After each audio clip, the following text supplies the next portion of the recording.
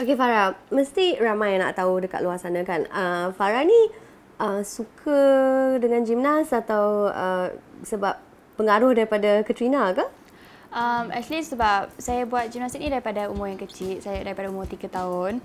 So, sebab first yang masuk tu memang dengan kakak dan kita main. And then tapi macam minat tu memang saya rasa macam daripada kecil. So, benda tu dah jadi minat. So, just sampai sekarang just training dan so benda tu memang dah lama lah. Tak ada, saya rasa tak ada influence sangat lah. Tapi sebab parents pun bagi macam support semua. So, benda tu boleh buat sampai sekarang lah. We started to take her to the park a lot. And then we realized that as soon as she went to the park and played on all the monkey bars, everything, that she had so much energy. That was one way to get her, all her energy out. And I think that's why we actually ended up putting her into gymnastics at such a young age, at actually at the age of 3. Main reason was because she was a tantrum child. And we just needed to get, so much energy out of her. But after that, she wasn't anymore. She was actually always very sweet. Everybody loved her, but then she would have tantrums. So it was kind of like opposite. She was completely opposite. She was also sweet and smiley.